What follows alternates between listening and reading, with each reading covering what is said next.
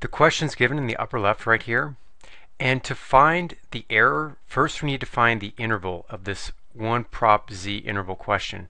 So we press stat, scroll over to test, select alpha a for 1 prop z int. We're going to enter the data as it's given, so x is 60, and then n is 320, and the confidence level is 0.95 as it's given. So you can either press enter or scroll down to calculate and press enter. And then here's the interval, 0.14474, 0.23026. The error is half the difference between these. So to enter it, we want to make sure we open parentheses, enter the b value first, which is 0.23026. From that, we're going to subtract the lower value of the interval, which is 0.14474.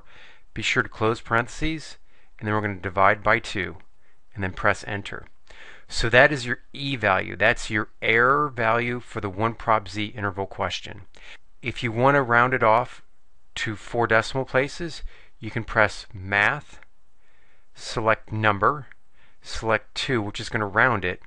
We want to round the answer. That's the answer we just had, the 0.04276. Without having to re-enter it, we can press second and the negative symbol for answer and comma 4 for 4 decimal places and enter.